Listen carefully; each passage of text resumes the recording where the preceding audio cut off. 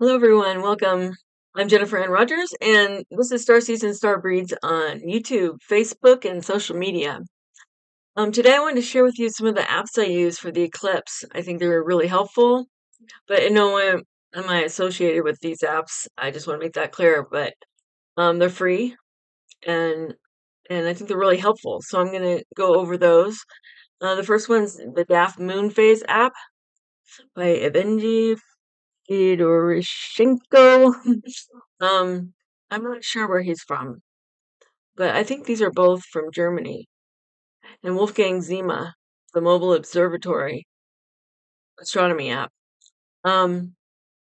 Yeah, this is both a free and a paid version. It's the only app I've really ever paid for. But real quick, I'm going to show you what it looks like on my phone, and then I'm going to connect my phone to the computer so you can see more. I just want to ask everybody to like, share, and subscribe if you like this video. I'm going to have a lot more videos coming up, and we're going to look at what this eclipse means for astrology and for our soul's purpose and spiritually. Okay, so I have an Android phone. Some of you that have Apple iPhones, you can also get these apps for those. Just go to your Apple store. Yeah, so on the main page of my phone, I have all my widgets. And all you do here is just click onto your screen, go down here to widgets, and look for your Daff Moon has a lot. It has 10 of the widgets, and they're all pretty different. You can see the moon phases with the sun. I use 2 of them. I use this one, the Daff Sky, and this the moon phase one. So right here you can just click on that and it'll take you, and you put it on a blank screen if you want, and you can adjust the size, but it takes you to this, and I click all of them so I know where all the planets are at. As you know that the planets are going to be in alignment for the eclipse, but not really. I'll show you why, at least where I'm at. So right now, oops, go back real quick. So you can make it any size you want. You can make it real big. And it's about, let's see, 6 o'clock in the evening on Sunday before the eclipse. So you can see the planets are in alignment as we're looking at them right now. And I'll show you. So all you have to do is just go and you click on that. It'll go to what is going to be this page. I have it set up so it goes straight to the lunar nodes. And the lunar nodes are what makes an eclipse happen. There's an ascending node and a descending node, and we'll get more into that.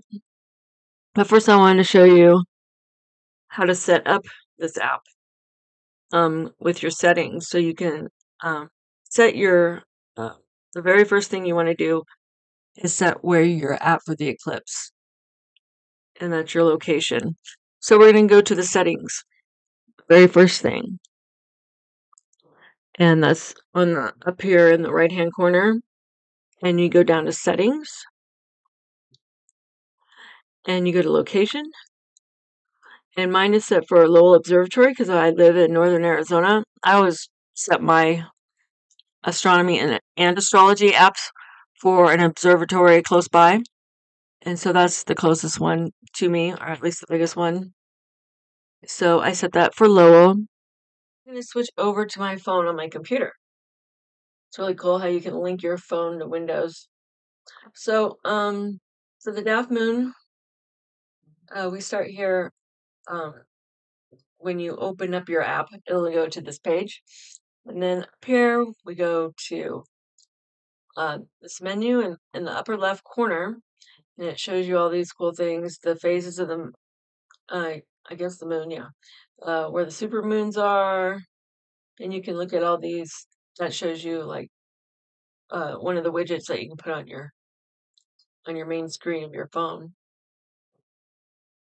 And I start mine, of course, the lunar nodes. And the ascending node is in where the solar eclipse is going to be is in Pisces, and the descending node is right across from Pisces in Virgo is the descending node. This is known as Rahu and Ketu, which are the future, your future self, and your past self. So your past life has to deal with the descending node. Okay, I'll talk about that more in a video about your soul purpose. Has to do with the nodes of the moon that happen in your birth year. So if you are 60, wait a minute, no, if you are between the ages of 18 and 21, 36 and 39, 54 and 57, 72 and 75, or 90 and 93, this is your eclipse. It goes by your birthday year, and I suggest doing both Western and sidereal. That's how I've been guided. So let's look at the eclipse, which is pretty awesome. This part of the app is cool. It shows you exactly what it looks like. So like the lunar eclipse here in northern Arizona wasn't very spectacular. It was a penumbral eclipse. You could see the shadow up here. That's what it looked like here in northern Arizona.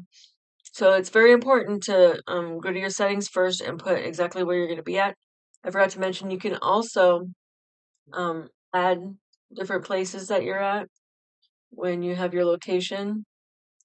You can also have it obtain it. So if you go to see the eclipse somewhere else, like I wanted to go to San Antonio to watch it because my cousin lives there, but we didn't make it. So you can, or you can choose from a map to wherever the eclipse is at.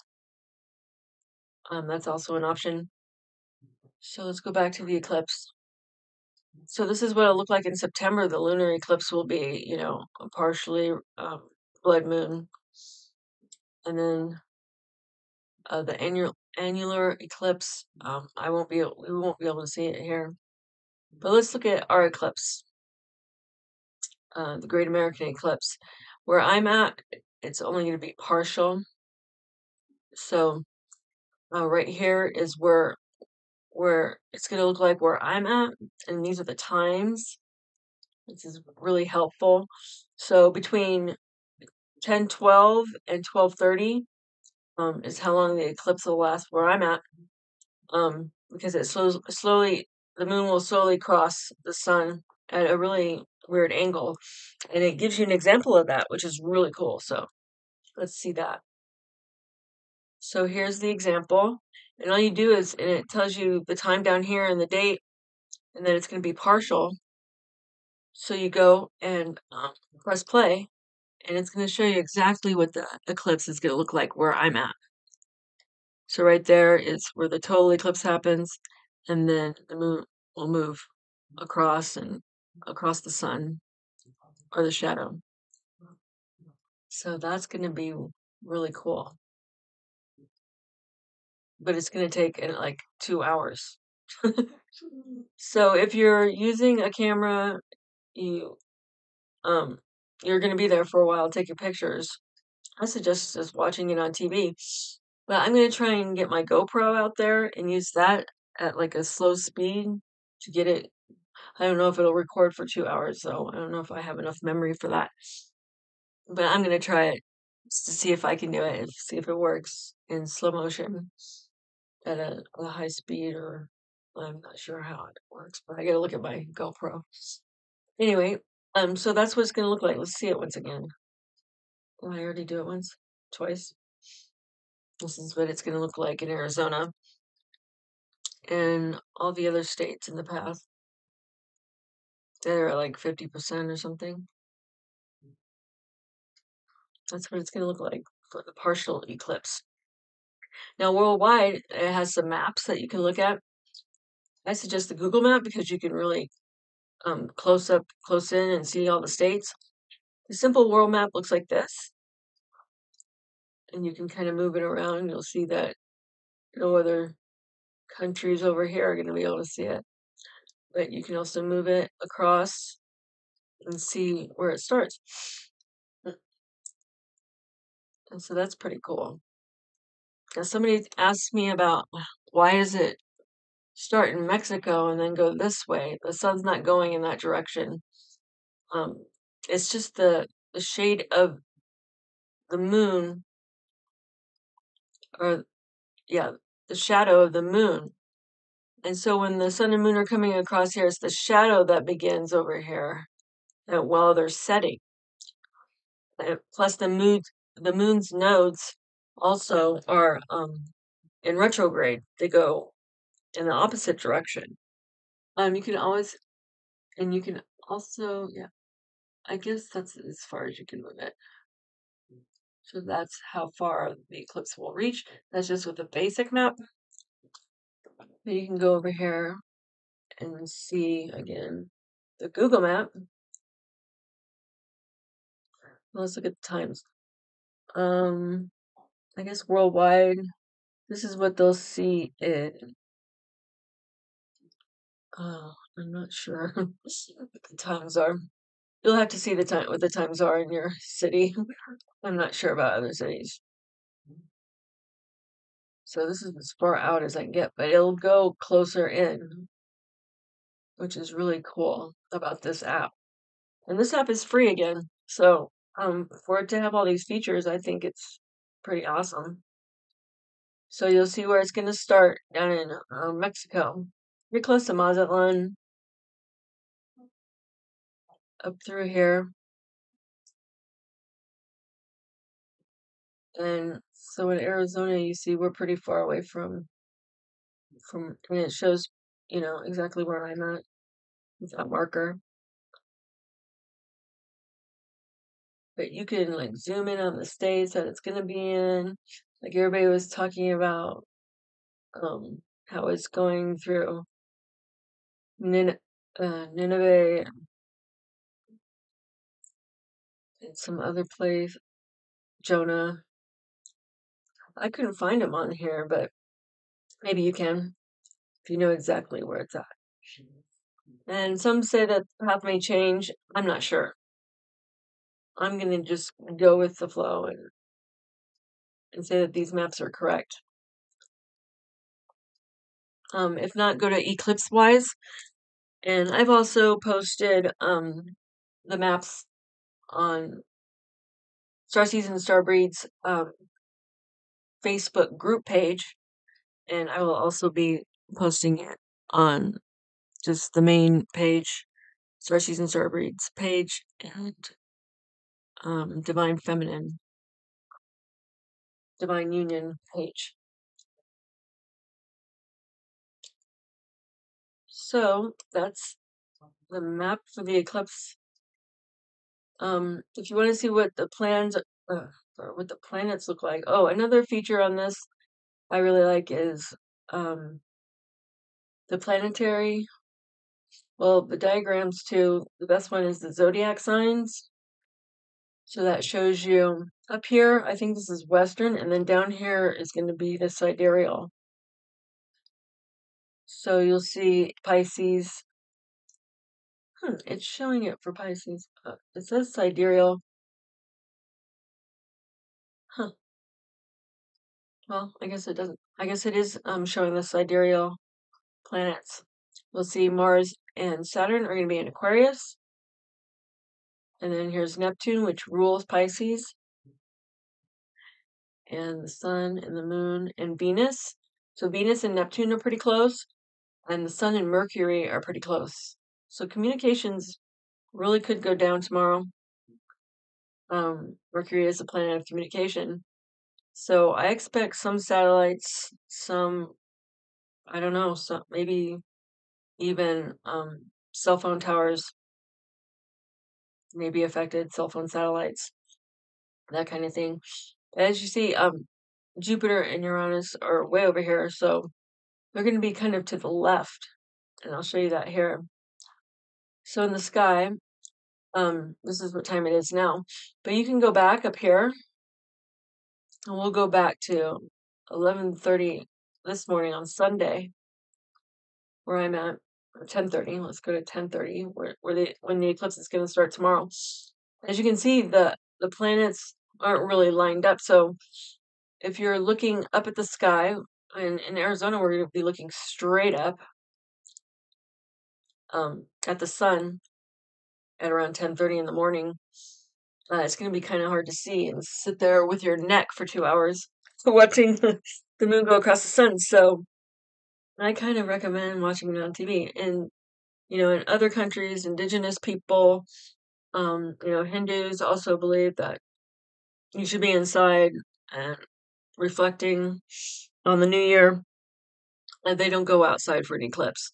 Nor do they leave food out, vegetables and raw meat. That could be a real problem in the United States. So, if there's any raw meat, I would not go out to eat on an eclipse. No surgeries should be done on an eclipse. So just keep that in mind. You might say that's false. Scientists might say that, but it was a thing in the Hebrew Bible, so, and in Hindu beliefs, and they're the oldest astrologists in the world. So, and Chinese astrology. So I suggest, following that. But when we look up in the sun, it's not going to be totally eclipsed, so I don't know if we're going to be able to see the planets. But if you're where I'm at or nearby, Jupiter and Uranus will be to the left of the sun. So when it goes dark, you might be able to see those two planets to the left of the sun. They're not going to be like in alignment in an up and down alignment. And then to the right will be Mars and Saturn. I don't know if you'll be able to see Saturn close up. Well, and so like at 11:30 they'll look like this. Still on the left-hand side, Jupiter, Uranus, Venus and Neptune, Mars and Saturn on the right. And then by the time the eclipse is over, they'll be in the same positions, and Mercury will be above the sun. And Mercury is the fastest moving of the planets. Not the asteroids, but we'll look at the asteroid and the comets with the mobile observatory app. Like I said, this is more of an astrology app, but it also has these astronomy features as well. Okay, so now if we're looking at this mobile observatory app, it also has widgets that you can use. And I have one up here, but let's take a look here at widgets. Oops, Bixby. Let's look at Mobile Observatory Pro. I have the Pro version. I think I changed to the Pro version because it had the eclipses. So that it's like $8 to $9, I think. But it has 5 widgets that you can choose from. And I have this one, and I have this one on my phone. So you can choose from those two and set them wherever you like. So as you see on my first my home screen, I have it there, and then on a screen over, I have it here. And this is kind of cool for just see, I'll show you there's the nodes, and then here's the eclipse for tomorrow. So you can click on here. Oh yeah, you have to click up here, and it opens it up. And then I'll go to my computer to show you the rest. But you can also size these according to whatever size you want. Like this one, you could size it bigger or smaller. I just keep it up there small. And these are just the planets, the planetary. But this is more informational. I always just check out the app anyway. So let me go to my computer and show you the rest on that.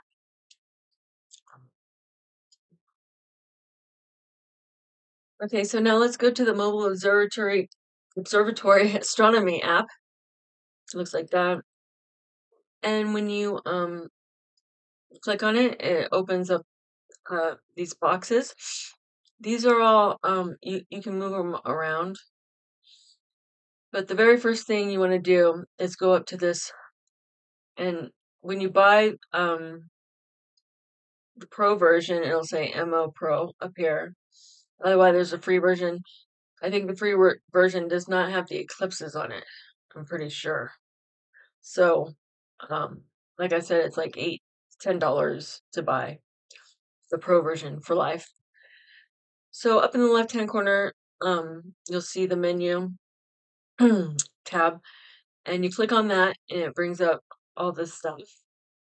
The very first thing, again, you want to go to the left-hand corner of the menu, and I mean the right-hand corner of the menu, and click on the settings, that little star up there, and go to current location, 2 boxes down, and you can add as many locations as you want, just like, yeah, I don't think that's in the Daff moon, but in this astronomy app it is, and you can have saved locations here. Like I said, I was gonna go to San Antonio. I wanted to go to San Antonio to see the eclipse, but we're not gonna make it. So I don't know why it says Chicago. Oh, that's a different San Antonio. So you just click on that, and you can select a location, user define, current location, show a map.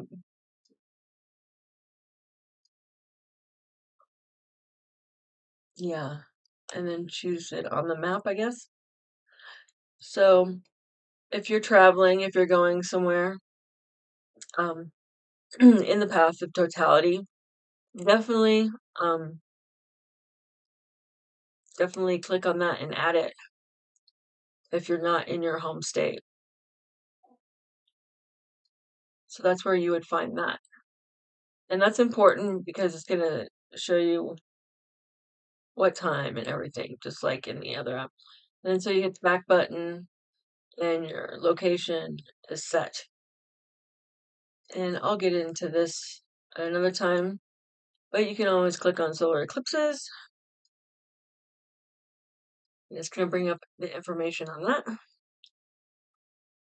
Till April 8th. Shows you the total solar eclipse will occur on Monday. 11/17 is its maximum. And the magnitude, the complete eclipse is visible from my location. At your location, it's partial with a maximum at 11/24 and a magnitude of 0.69% or 62%. Then you click on that, and it's going to give you some information about it. 10/13 is first contact with the moon and the sun.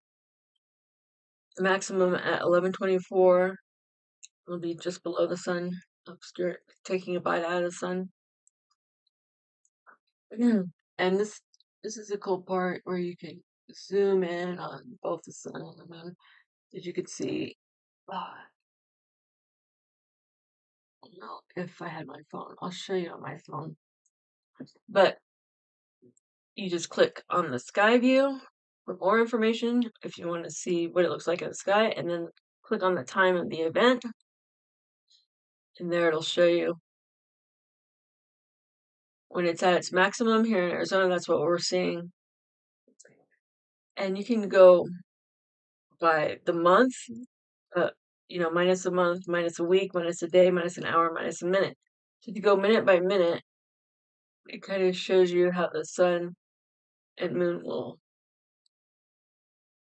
the direction of them, and how the moon is passing over the sun, which I think is a cool feature of this. And then you can zoom out with your fingers, zoom in and zoom out, where you can see the planets. And on this one, you can see where the Devil's Comet is, and it's called 12P Palm Brooks.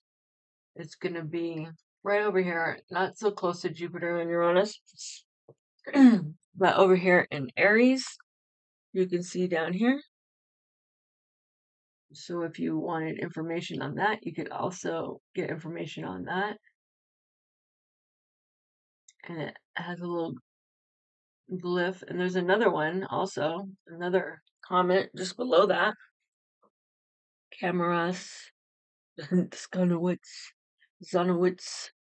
and this 12P Pons Brooks is that bright green comet that we've been seeing and everybody's talking about. It doesn't look like it's going to be anywhere near the sun, so some states will see it.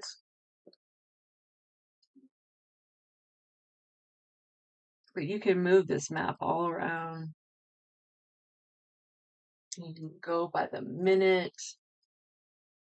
Just keep clicking on the minute down here. See how far the sun. It's going to be slow, from where we're at. It's 4 minutes for totality and over the path of totality. But in other states, it'll be very slow. So that's kind of a cool feature of this. That's one of my favorites. And then you can even see the whole universe when this is happening. If you make it really small, you can see the Milky Way. There's the Milky Way. You can see the galactic plane, the celestial equator. All these lines are visible. And you can adjust all this. You can adjust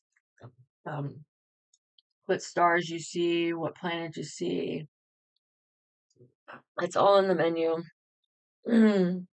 I'll be showing more of this. There's Atlas Comet. And we'll dive more deep into these apps as I start teaching more. But since we're talking about Mercury being so close to this, see, Mercury is right there. It's going to be very close. We can go and look at where the planets are at. After we're done looking at the eclipse, it'll already be at that time. So if you want to see where all the popular objects are at, the Sun, Moon, Mercury, Venus, and Mars, or Sun, Moon, Mercury, Venus, and Neptune, and Chiron. I have them all lined up in my previous objects. Previous objects, you just go to this, and you can look up your planets and put them in order, which is what I've done here. So I put everything that's in Pisces. Chiron's in Pisces, Neptune, Venus, Mercury, Moon, and Sun. Then right next door is Saturn and Mars. And Neptune rules Pisces, so that's a planet to watch. And Chiron, I've been told, is an important asteroid to watch or to be aware of for spiritual and astrology purposes. It is the wounded healer, and Neptune rules Pisces, and it's about what we envision our lives' path to go in. Venus is, of course, the planet of love, and Mercury is the planet of communication. So Mercury being so close and in retrograde, it's kind of a big deal. Let's look at Mercury. And if we go back to April 1st, we can see, well, let's look at when it goes direct. Let's see what it says.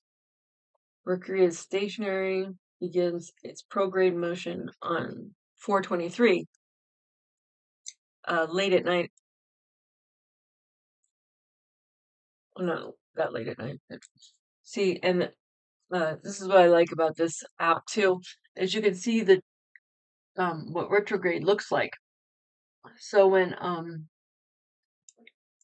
when Mercury started its retrograde motion, it was up here, and then it kind of makes this turnaround and goes in a totally different direction. And so this shows you kind of the path. It has like, here's the planet, and then it shows you the path that it's going, which wouldn't be a regular path for it because it's going retrograde.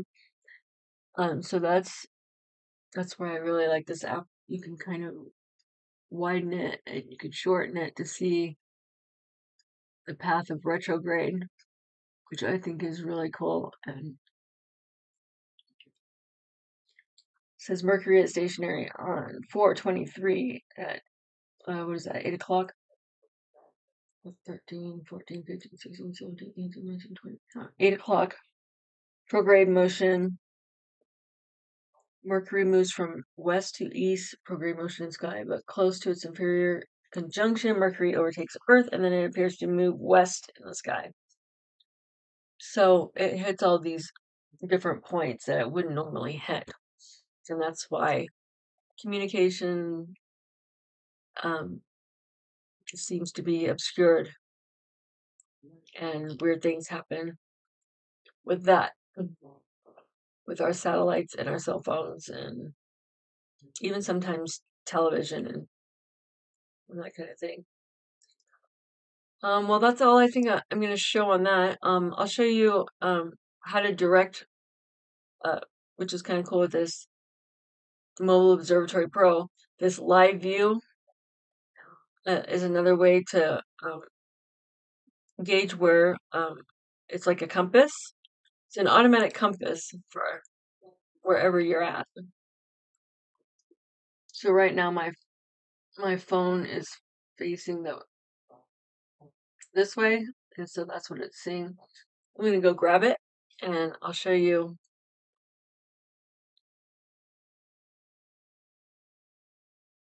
what it looks like. Oh, okay. So I grabbed my phone and it is working. It's showing you as I move it. It's looking up the stars where I'm pointing it.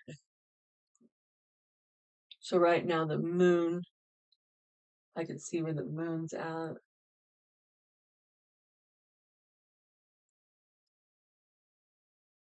And the sun. And then I'll show you what it looks live when I have it in my hand. And I'll show you what it looks like live in my hand. Okay, so I've disconnected my phone from the computer so I can show you this. You just click on this live view and you'll be able to see it in here. And so it's an automatic compass. So wherever I point it, it will be, and this is really the only place I can point it for you to see, but it's like it'll find whatever you're looking for. Like in this direction that it's pointed, you can see Virgo and Leo up in the sky. So if I was outside, and facing this direction, that's what it would. Those are the stars up in the sky that I'd be looking at. So I think that's a really cool feature on this. The Daff Moon app doesn't have this. So there's so many things on this app for you to look at that I'm gonna have to do a whole nother video. I just want to do this for the eclipse, and I hope you use this. Tomorrow you can look exactly up into the sky and it'll tell you where the sun's at. Okay, so it's a great compass. It's great to have even if you're, on a hike going for a walk, it'll tell you exactly where you're at. And your coordinates and everything. So that's a really good compass. It's a really good app to have. And it's very inexpensive. So again, that's a Mobile Observatory Astronomy app and the Daff Moon Phase app. Thank you for watching, and I hope you'll like, share, and subscribe to my video. I'll have more on the apps I use. Of course, on the for the Dream Spell Calendar app. I've been meaning to do that for a long time, and I haven't done it yet. But peace, love, and light, and I hope everybody keeps their mind, body, and soul clean tomorrow for the eclipse. In case anything were to happen, be prepared.